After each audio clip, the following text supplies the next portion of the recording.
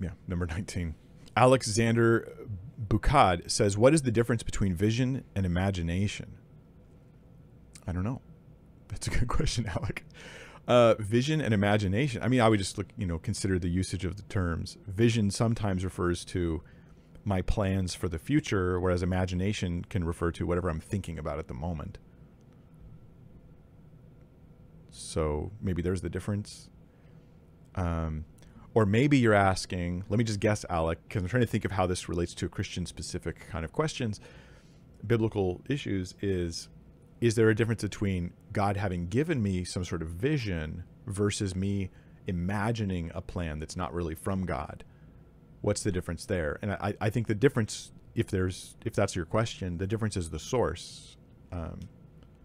If it's from God, then it's a vision from God. If it's not from God, then it's, I mean, technically it could still be a vision. It's just not from God, right? It just comes from me. How do you test the source then is the question. And I would ask things like, how reliable is this person's track record when they say that God showed them something?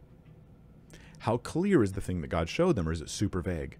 There's going to be this great landfall of blessings. Your time has come. God's given me the vision. Your appointed blessings have arrived. And it's like super vague. Okay.